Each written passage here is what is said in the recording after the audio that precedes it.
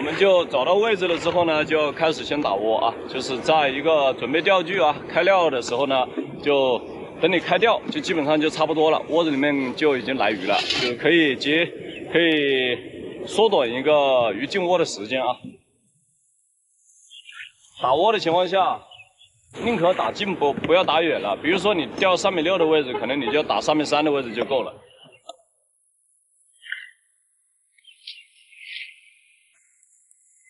我们现在的话，先开料啊，还是一样，我先选择钓一个拉饵。拉饵的话，现在是开冻料拉饵啊。开冻料拉饵的话，这个呢，选用的拉丝粉是老鬼的一个拉钩球，然后200毫升的拉丝粉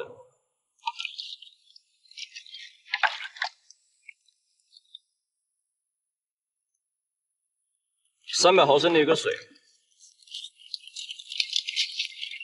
我放这里。先静置这里，让它发湿。将冻料一干一新，直接先打开，然后将冻料捏碎啊，捏均匀一些。那么像在这边的一个做料啊，昨天他放了鱼，但是呢，我在广东地区做料还是习惯性以供塘底老鱼为主。如果新鱼开口的情况下，那么我们可以在后续饵料加重味型去做一个调整。如果新鱼不开口的情况下，你饵料提前味型加重了，那么你后面的话做一个稀释就比较麻烦一些。那么我还是选择以钓老鱼的方案去钓，选用的是橘子酱啊，40滴橘子酱，因为开的是拉饵，所以的话这个用量会比搓饵要多出1倍。15滴甜蛋奶，做味型综合用。能量果酸，然后能量果酸做一个促食开胃的作用。2、3、4、7、8、9、10，20滴果酸，然后再加万能药酒，做一个穿透跟留窝的效果。20滴万能药酒，然后就先将小药跟冻料搅拌一起，然后这搅拌好了之后呢，将拉丝还跟冻料在一起打均匀啊。像这种水洗的拉丝呢，你不需要担心它的一个状态打死啊，就是你揉它也行，你怎么样弄都可以。我的一个习惯性呢是喜欢先把它发出来的一些丝呢，然后将它打断。打断了之后，让这些丝再重组，它的一个状态会比较漂亮一些。然后差不多了，打成半成品左右的样子，加入刺尾芯进去收水。很多人会问，为什么打成半成品再加刺尾芯啊？就是我们一旦将它打成成品了，饵料的状态已经打好了，再加刺尾芯进去的话，就会破坏掉你饵料已经调好的一个状态。然后打成后面加刺尾芯的一个目的呢，不在一开始加刺尾芯，后面加刺尾芯的目的也是为了去调整饵料的一个状态啊，因为它是粉状的，跟一些细的一些纤维状的。那如果说是你提前将刺尾芯倒进去了之后，很容易将刺尾芯的一些粉状的、纤维状的一些东西啊，就已经给它都揉成那种粉末了，所以它出不了那种状态。简单揉打一下就行了，那么这个状态就已经出来了啊。就先湿拢成团放在旁边。我们现在的话开窝料啊，因为它这个塘里面的一个收费呢是属于一个常规收费，就是120，4个小时回鱼4块，等于30斤就可以打上岸。那么像这种情况下呢，我们就先去做一个散泡，就不要开太多，先开个2包就可以了。主味型呢还是依旧是白果香啊，白果香的话5毫升，甜蛋奶5毫升，因为奶味的跟那个奶味的一个扩散性会比较强，比较快，那么它可以做一个快速的一个聚鱼的一个作用啊。然后万能药酒，2.5毫升，它的一个作用的话就是打一些穿透啊，也是做一个强效的诱鱼。然后把窝底料里面的一些气味给它带出去。能量果酸2.5毫升。现在的话天气还不算是太热，等一下可能根据有没有风啊或者闷不闷呐，太闷的情况下能量果酸会加量。散泡的话，我们就先开2包啊。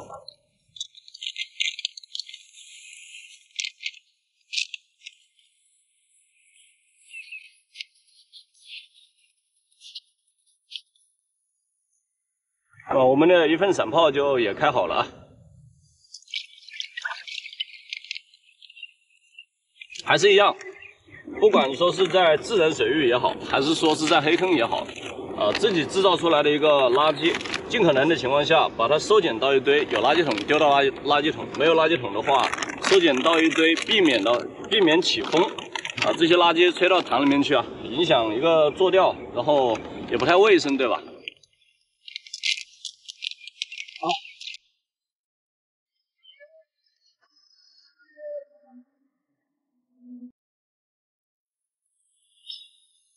然后我们现在还在找底啊。今天的一个，它这里线杆呢是3.9米，所以我一上来呢，我先用个3.6米的。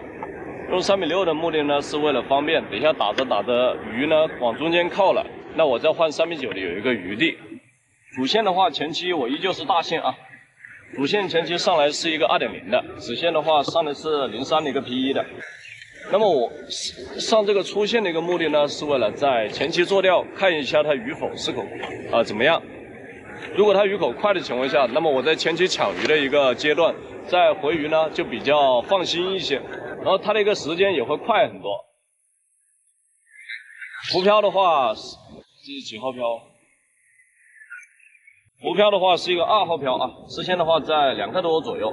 也是目的呢，也是为了说大漂它到底速度相对来讲快一些，但是呢，今天的这个塘呢，它就不同于之前打的一些炮坑啊，炮坑密度高一些，可能浮漂吃铅会更大。像这种塘的话，它的一个密度就低一些，它就不需要太大的吃铅。像2号漂都已经算是大了，是作为一个前期使用。那么后期我就会换成一个1号漂去做钓。钩子的话是一个8号锈啊，因为它这塘里面的话是从1斤半到7、8斤的，听说都有，所以取一个中间值，按照一个1斤半到2斤左右的一个个体去打。前期还是一样啊，捏大炮，然后杆杆带散炮，拉饵杆杆带散炮去做窝啊，一直抽到鱼来口了为止，再慢慢去根据窝子里面鱼的一个来的数量去进行一个频率的转变啊。我们先抽窝钓啊。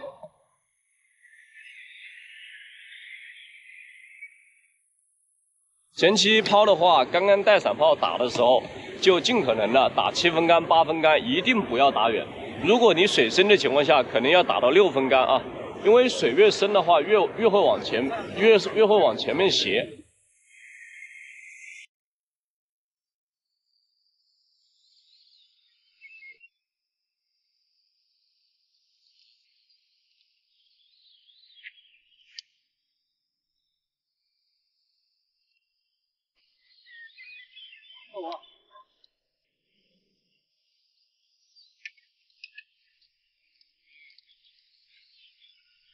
5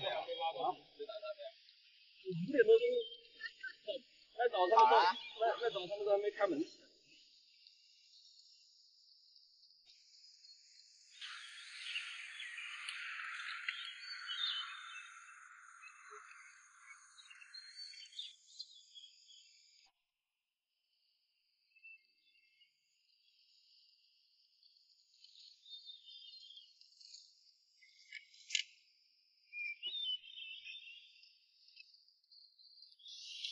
第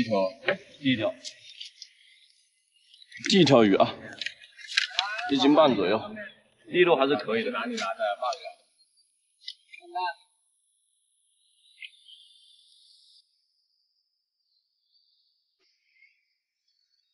看哪呀？这边窝子里面是这个情况啊。现在我刚开始呢正打出去，它窝子里面是很不平的。因为罗非塘它都会存在这个样子的一个现象，就是有罗非窝。那么有的地方呢5、6目，有些地方2、3目。那么我刚开始呢很多人他可能会奇怪，会有疑问。那么像在这种有窝的一个地方呢，到底是要钓它坎上，还是要钓它窝里？那么这个呢，就我们自己根据每个塘去校对一下。你在坎上去钓，如果它不出现动作的一个情况下，那么就可以尝试去找到它的窝，去掉到窝子里面去看一下它有没有动作。如果在窝子里面出现的口多，那么就把窝点定在窝子里面；如果窝点里面的口少，那么就把窝点定在它那窝外的坎上面去做钓。哎，我靠！我每次录制都是这种情况。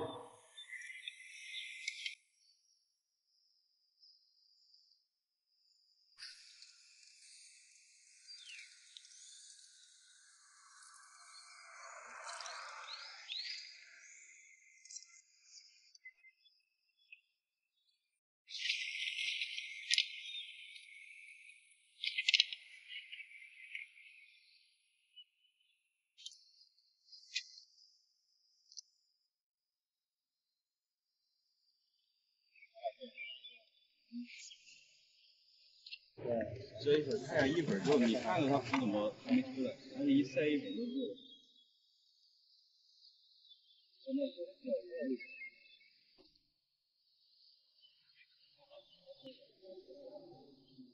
你那里口肯定不好，你口好怎么喷出来的？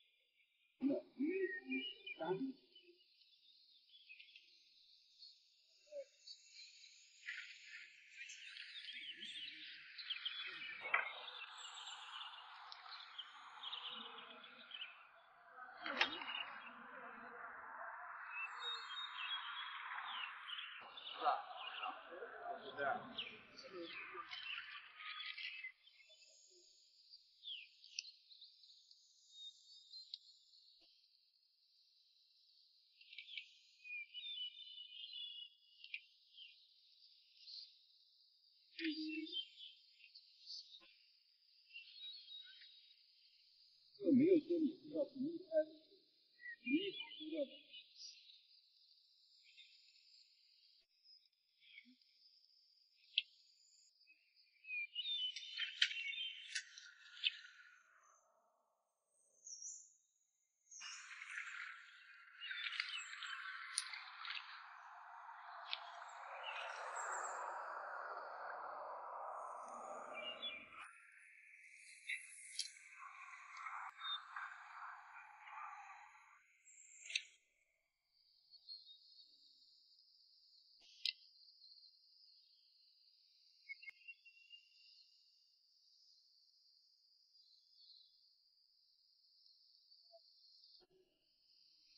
我好像听到你在喊我做竿，切，喊我做竿啊！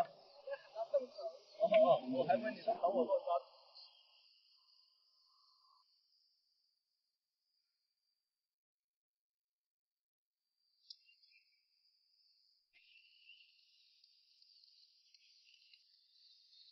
那我的鱼，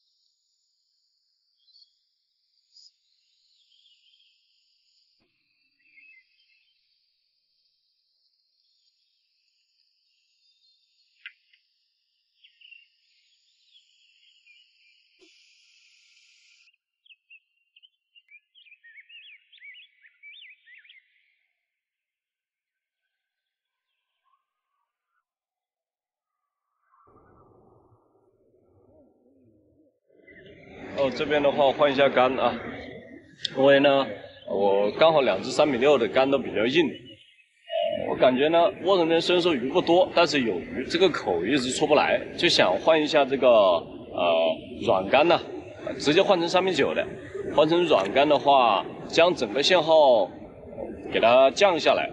看一下细线它能不能出得来口啊？刚才是03的一个 P， 现在直接先换08的一个交织线试一下。然后这个主线的话也是一样，刚开始的话是2号主线，现在的话这个主线是1.5的，就先摸。这个杆子的话是我们战略杆，可能也就6H、5H、6H 左右的一个样子。先摸，我们先看一下啊。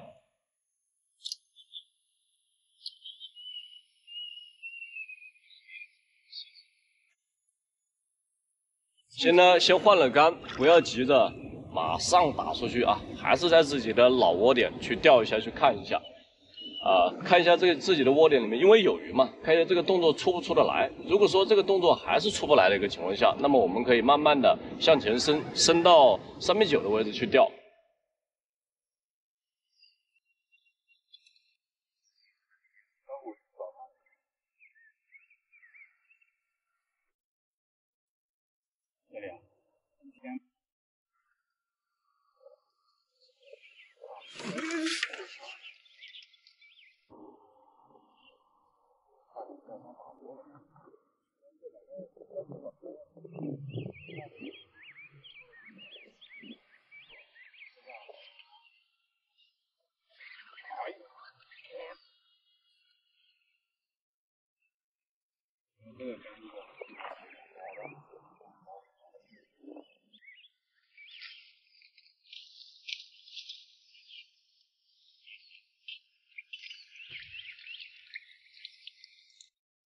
现在钓了有2个小时了啊，2个小时了的话就钓了应该有7、8条，7、8条还是早上的那会钓的。换了战略竿之后呢，有打起来1条，不过也是卯的。后面这边钓友就建议把那个打眼机给关了。实际我个人是觉得这个打眼机关不关问题都不是特别大，因为它本身呢，虽然说它有一些离底，但是呢它本身它。 早上过来看着，它都是有一点点缺氧的一个状态。这个打眼机关了，可能那些鱼呢就不具氧，就会从氧的地方呢出来，但是如果说它是缺氧的状态，它就更不一定吃了。反正现在还是一样，现在我在扎蛤蟆，在摸，看一下能不能摸得到。因为刚开始呢，在没关氧之前，可能开个短、开个长竿出去3.9米的出去，靠打眼机近一些，可能会有一些优势但是氧关了之后呢？ 就是没有多大的一个优势，所以在扎边看。哎呦，我就说吧，我这里几口打不起来。它这里面还有一些小鱼闹啊，就说一般的罗非塘呢，到现在这个季节呢，它就开始会出现一些闹小飞的一个情况，这个是比较正常。所以就看自己的一个选口啊、抓口啊、做窝。像一般的，像你连续窝子里面上小飞，那就说明你窝子里面没什么大家伙了。 就等于说是也是另外一种提醒你要补窝了啊，接着摸。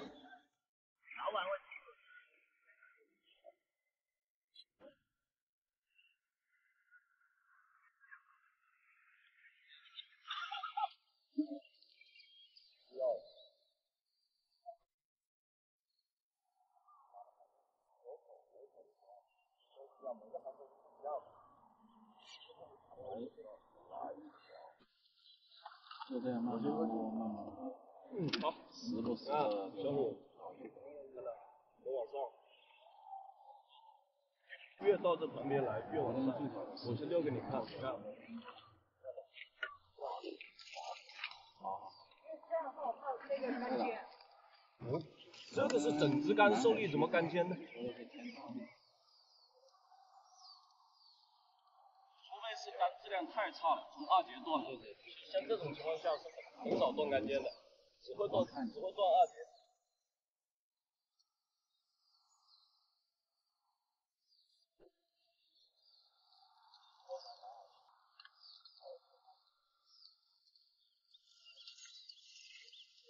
我在番禺一路钓场见过他。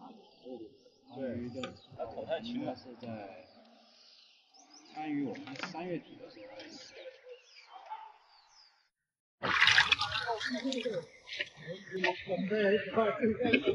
这边的话，我在这边连着啊，就是有口连了好几条啊，结果呢，这边钓友又喊叫开养，哎，头皮发麻。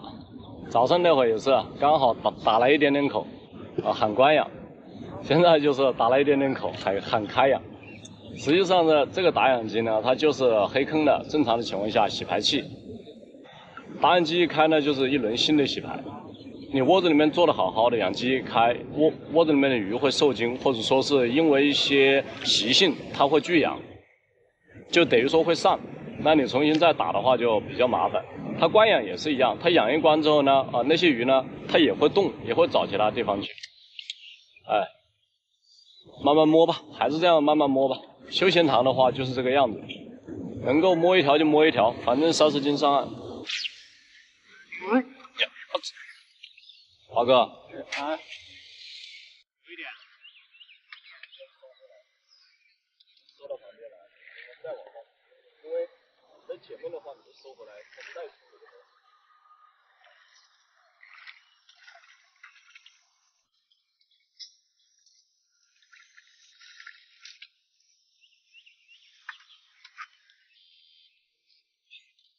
冒到他的手。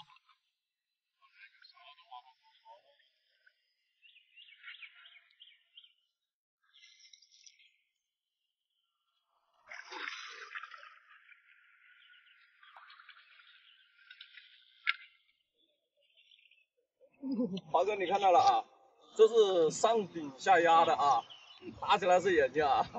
黑坑老板不能说我保鱼啊。我自己都打了。你说哪个钓鱼人不打对吧？这一口谁不打？这边就差不多了啊。反正整个做钓的话，从早上呢到现在，就是这鱼呢，它不是特别开口。因为这太阳呢，时不时出来一下，又阴进去了，风也是一阵一阵的，这没有持续的一个风来刮。这个鱼呢，一直就是离底的一个状态。打到后面呢，换细线，慢慢摸，还摸了一些鱼。但整个做钓呢，就是感觉这个鱼是不下底的。看一下啊，这边快要到中了，看一下能不能打一条收竿鱼啊。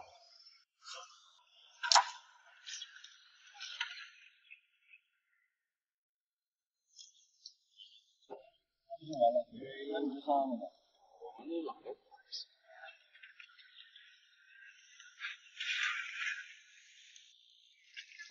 别站到！哎，收竿鱼！收鱼啊！我就怕这条收竿鱼要加一场。哎，这条收竿鱼真的是搞的。因为我刚时一直是飞签啊，飞签的话，它给的一些信号，就相对来讲在中层就多一些。然后就直接把铅坠拉下来，钓滑铅。钓滑铅的话，马上啊正口就给它打起来了。这边就收竿了啊，看一下今天能不能够上岸。昨天把阿东打了一顿，把龟给放了，今天应该是可以上岸了啊。好，收。10斤。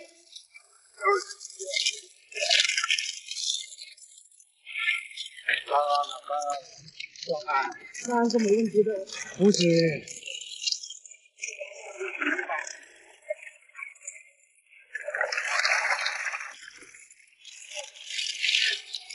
收竿鱼在那里摸，就是摸不起来。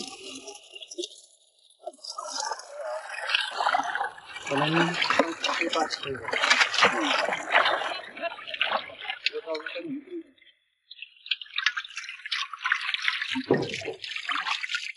41啊，我就说41嘛。41，自己多了。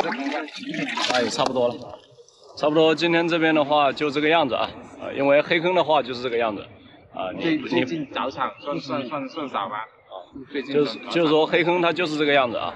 一般的你不存在说每次都碰到好口，但是在慢口的时候，口差的时候，你只要说是调整好心态，前期如果有快口那就抢，如果没有快口的一个情况下，后面调整好心态，慢慢摸，线组放小，慢慢摸，就上岸的话也是可能性也是很大的啊。那么在归了1个星期左右，昨天把龟放了，今天终于上岸了，看来阿东没白挨打。好，我们今天就到这里了，感谢各位的支持啊，我们下期再见。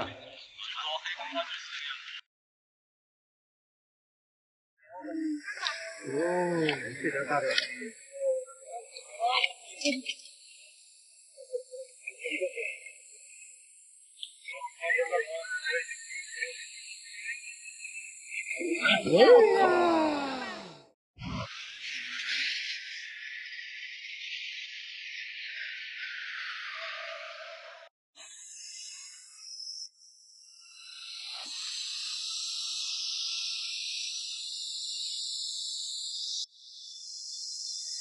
Hello， 大家好啊，我是游钓黑坑疯子。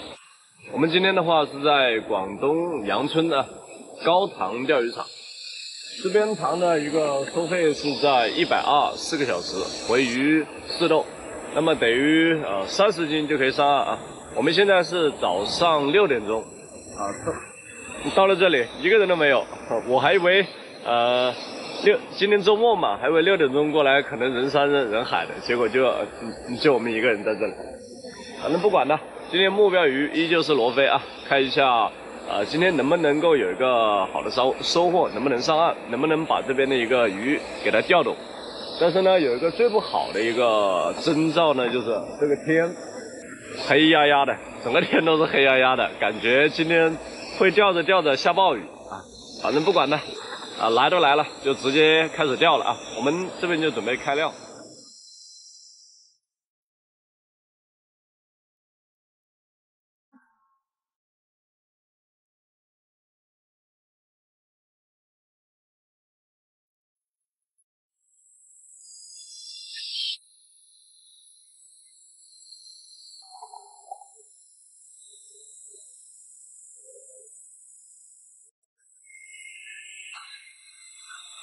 你看，小的时候学的蚂蚁搬家蛇过道，明天必有大雨到啊！这个蚂蚁一直在这搬家，成了一条线。就怕钓鱼的时候突然下暴雨，就难受了。好多蚂蚁，这么多蚂蚁，不管了，开料啊！插过他的道，我开我的料。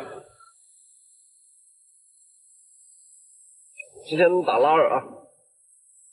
先搞200毫升的一个拉个球，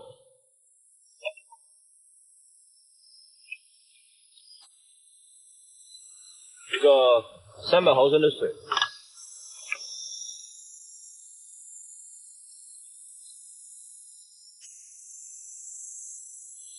一份甘味啊，一份腥味。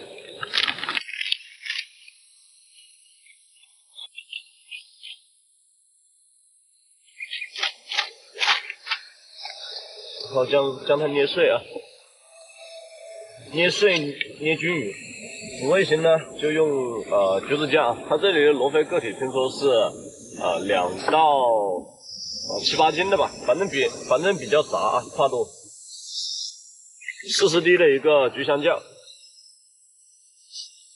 ，30滴的一个甜蛋奶。今天的话，这种天气。 要么就雨下得来，要么下不来。下不来的一个情况下，就会比较闷啊，因为没什么风。能量果酸15滴，然后再加一些万能药酒啊。然后它太阳不会出来，不用担心说饵料温度过高啊，就是发生变质，所以我还是想打一个留味跟穿透，有15滴左右的一个万能药酒。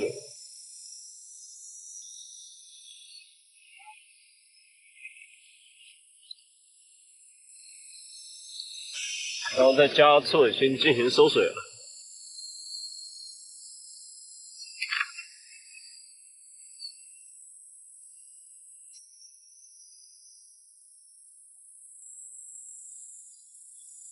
因为它这边的一个水呢不是特别深，所以我选择去打一个拉饵，想把频率打快一些的一个情况下，所以用到拉饵啊。那么我们的一份拉饵就开好了，我们这边开窝就开窝料啊，白果香，因为先开3包7毫升，万能药酒2.5毫升，甜蛋奶7毫升，能量果酸5毫升啊。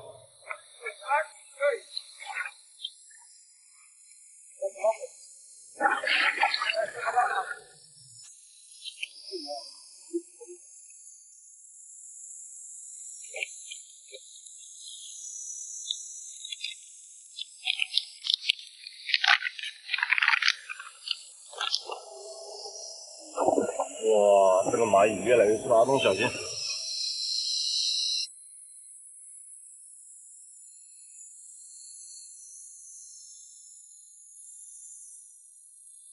看到都要干了。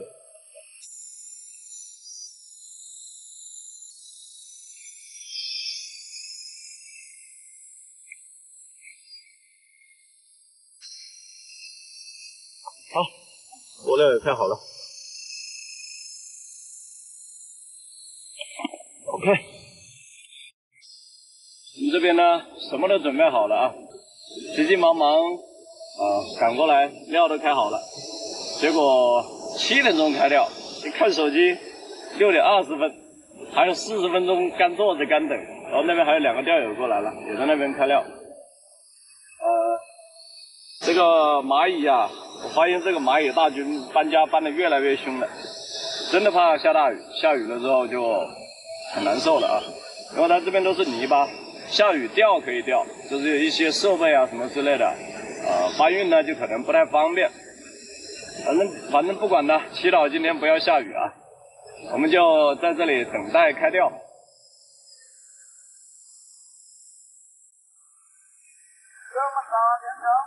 我们先抽窝啊，抽窝的话还是一样，不要抽满，抽满了之后呢就不好接窝了。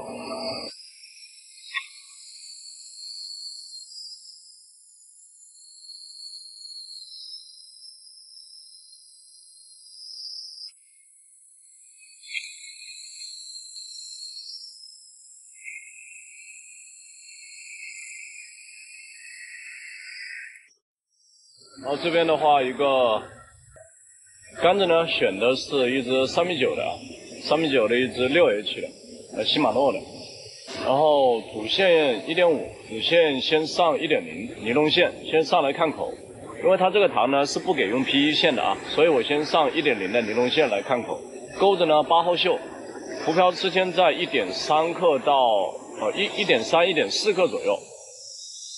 调调呢，因为我今天是拉饵，调的是一个8目啊，这个浮漂比较轻，所以调的是一个8目。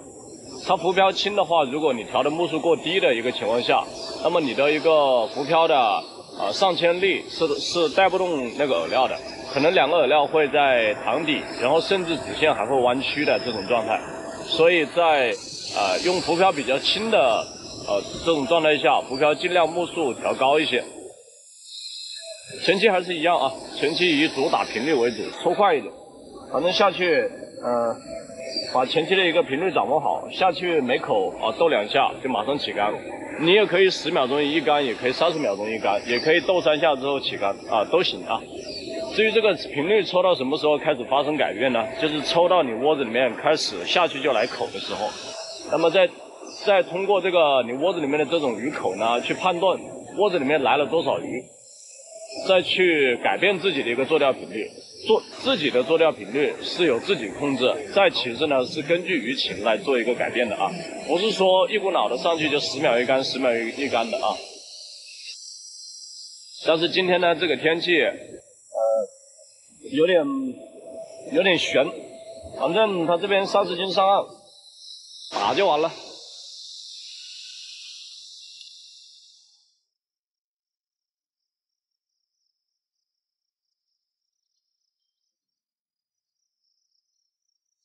我这边已经钓了半个小时左右啊，这边就见了一个动作，然后旁边的钓友上了2条，在那另外一个旁边的那钓友好像是上了3、4条吧。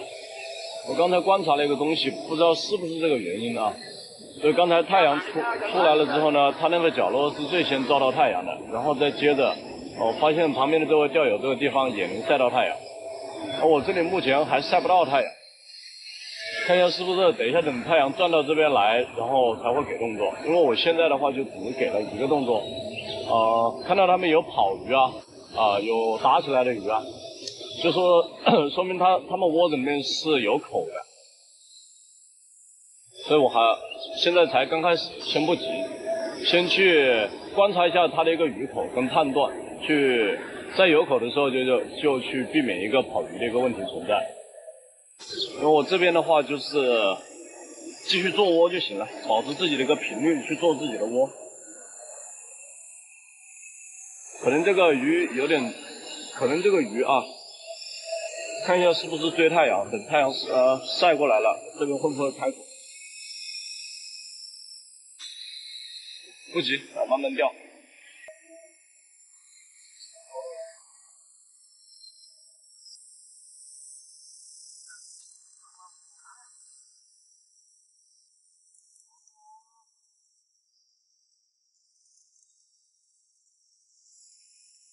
哎，来了，拿出来，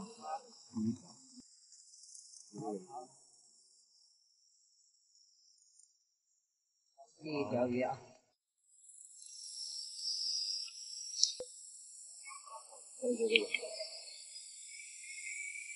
眼睛都瞎了，这条鱼。正好12点，比较伤的啊。所以说呢，在黑坑钓鱼的话就是这个样子。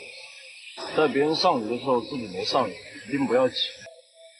相反呢，在别人上鱼的时候，有时候自己要去观察一下。比如说他刚好坐你隔壁，你可以去观察一下他的一个鱼吃口，然后再接着，如果有人去频繁的一个跑鱼，那么别人在那边跑鱼，在你钓的时候，你这边来口了，你就开始就要注意了，去分析到底是什么原因导致跑鱼。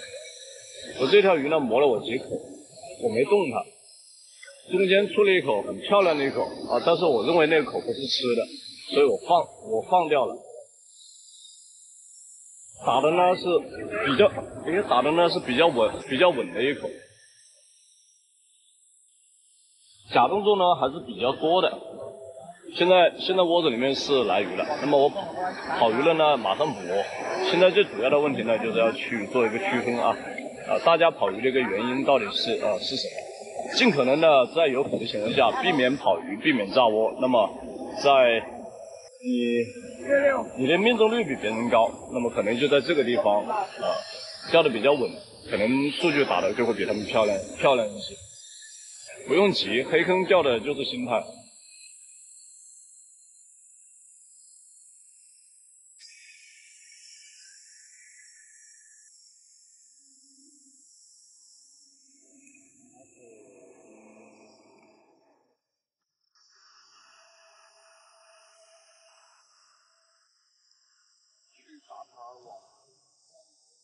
云南河坝钓龙鱼是吧？来了。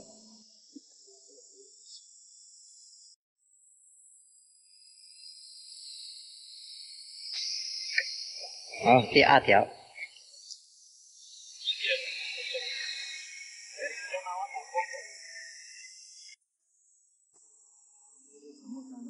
这边的话用的是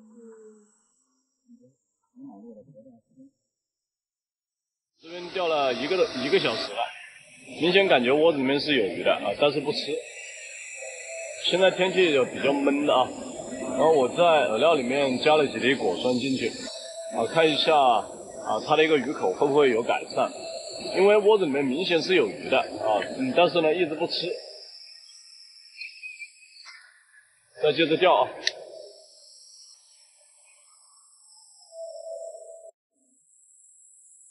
我换了一只漂就是刚才那个漂看不清楚，然后换了一个两目，后面有2目加粗的。它因为反光了，反光的话我就看不到那些漂像了。旁边种了一条大的。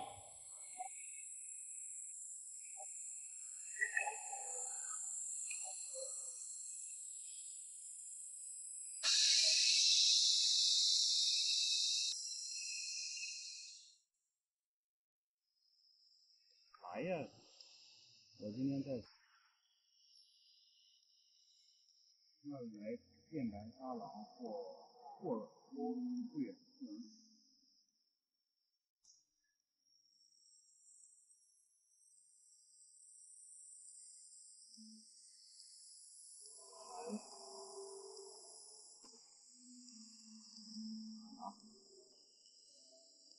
双飞，双尾。飞呀！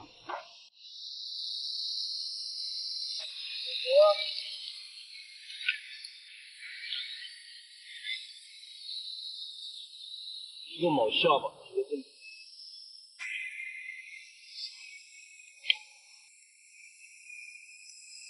哼，躺在这里都不动。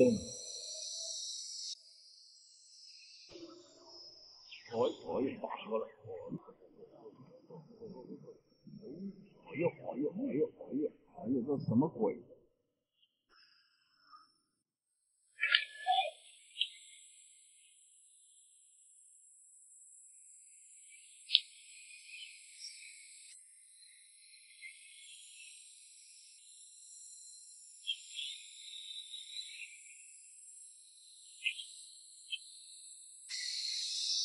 好的，好的。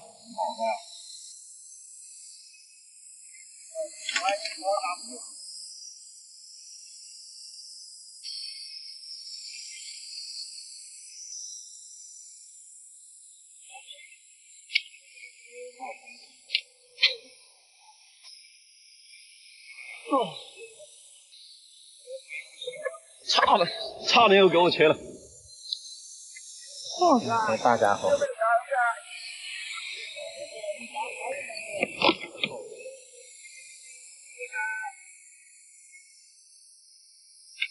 这个不是正口啊。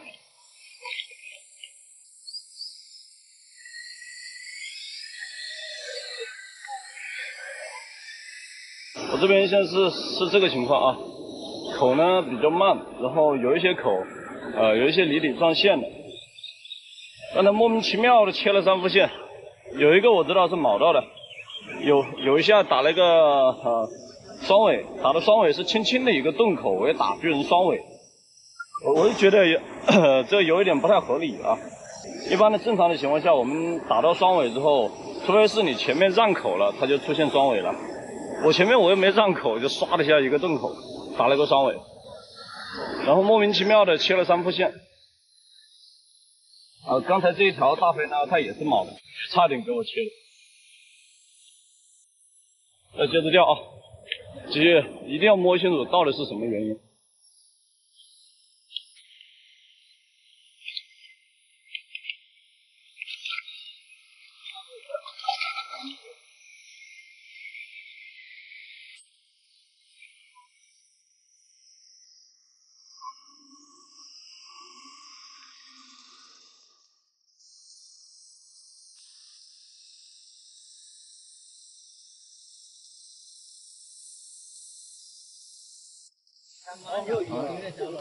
哦，这个飞可以，这个飞大，它不就来了吗？不就来了吗？这个飞有个5、6斤，有激动。来，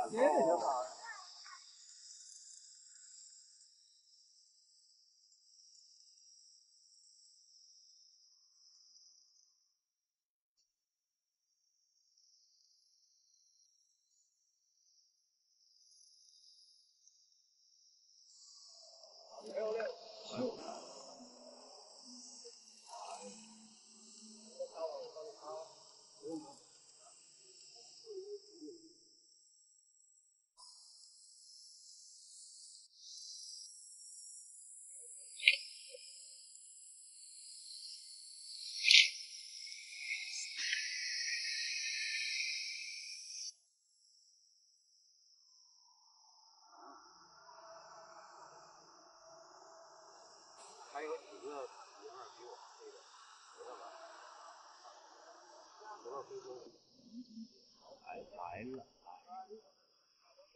哦，这个大家伙，我感觉今天抄网上的有点小哦。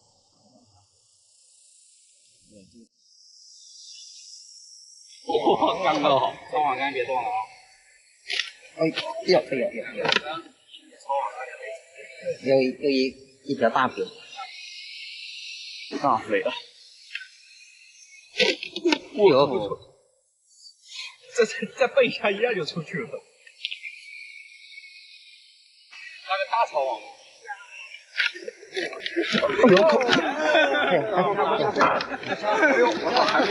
还没透，就给搞回来。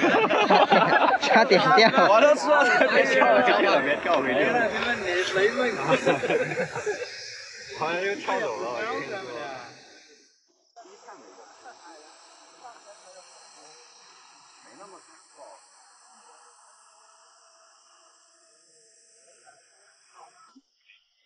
哎，来了。啊，又是大哇，可以。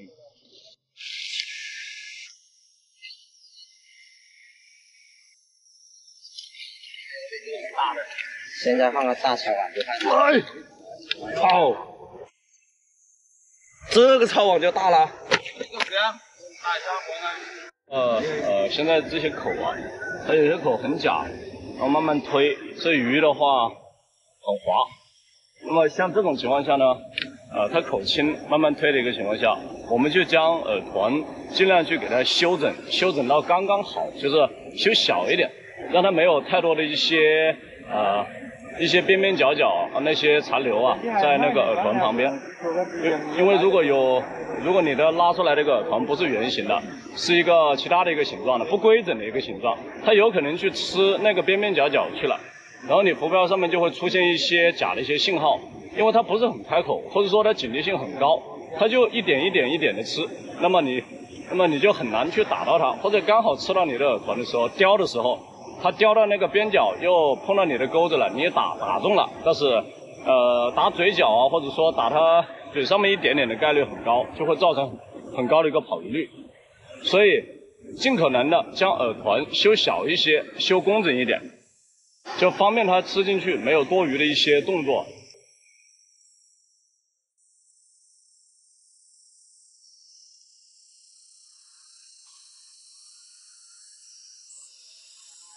来了，慢慢来，我又来一条，是不是？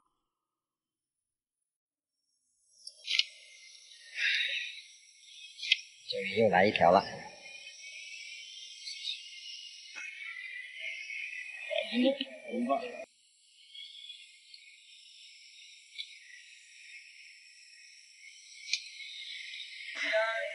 现在整个节奏呢，就是太阳已经到上面来了，整个节奏特别慢，慢慢摸，能摸一条就摸一条了。已经看到很多罗非都起伏了，好像现在风外面有风，但是感觉吹不进来啊，吹不进来这个罗非，我铆了2下，在摸的时候铆了2下罗非，就是一个压线，就没有其他的动作。那真正吃的口呢，很干脆的，它口轻但是比如说，就像打到它这里面的大飞一样，老鱼，它会先给你磨几竿，它没有很有力的动作，慢慢磨，然后就不吃了。不吃的时候马上起竿，又下去，又慢慢磨，磨到时候又不吃了。然后你等它几竿，只要没铆到它下去，唰，然后一口就出来了。所以尽可能的一个情况下，我们不要去铆，在这种情况，因为你没有铆到它，它在窝子里面，你始终有机会钓到它。但是如果说你铆到它了，那就第一个它跑了，它有可能把你窝子里面鱼也吓跑了，因为一炸窝，窝子里面鱼也吓跑了。所以尽可能的少去铆，慢慢摸吧。这种反正30斤上岸，压力也不是特别大。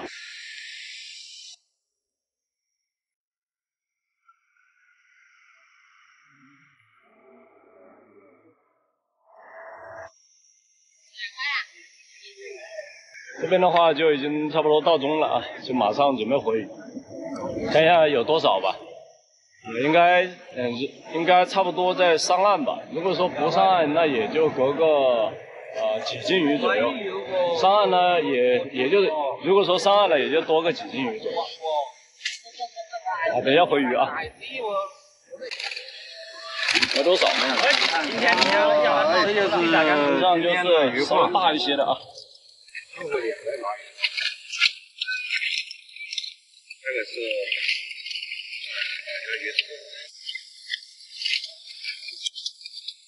能上岸就行了。